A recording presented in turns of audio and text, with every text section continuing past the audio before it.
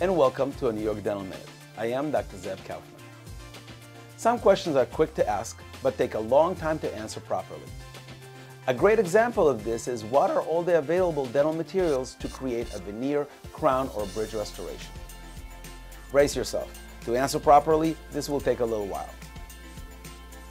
The most long-term studied restoration method is a porcelain fused to metal crown, PFM. It works great, easy to remove when needed, and when quality work is done, can be very aesthetic. On a compromised tooth with a root canal and a post and core, the PFM crown is an appropriate restoration. There are techniques of preparation by the dentist and crown fabrication by the technician that allow us to hide the metal underneath. As technology evolved and aesthetic demands increased, dental materials have greatly improved. In addition, over the years, concerns have been expressed about the biocompatibility of metals.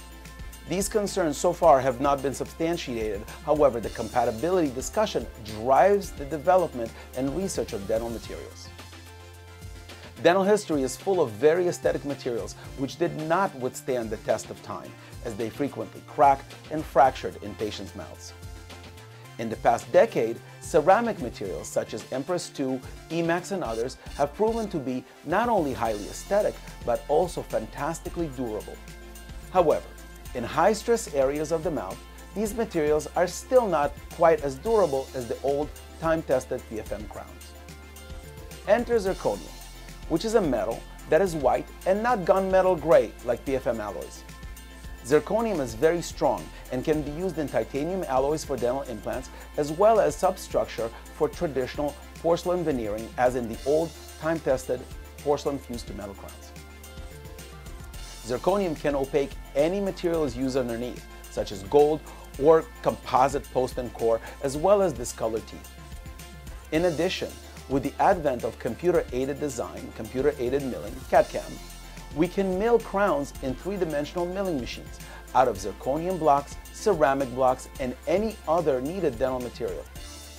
These recent technological developments are creating a buzz in the dental industry and are definitely the future.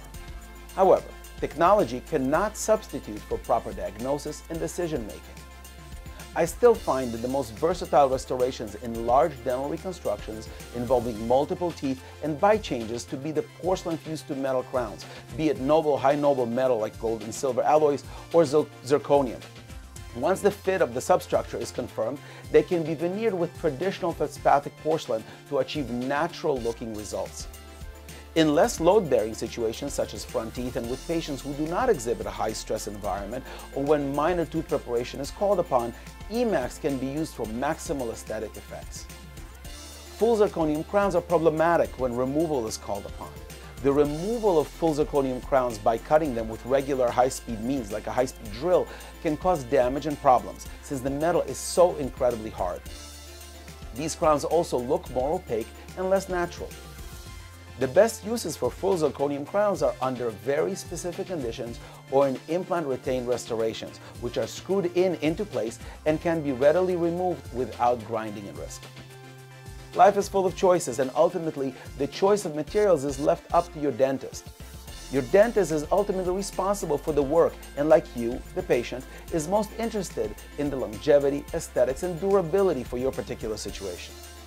Turns out that communication is a vital dental tool. So now you know. From Prosthodontics and Implant Surgery of Manhattan, where people come in with missing teeth and leave with winning smiles, I am Dr. Zev Kaufman.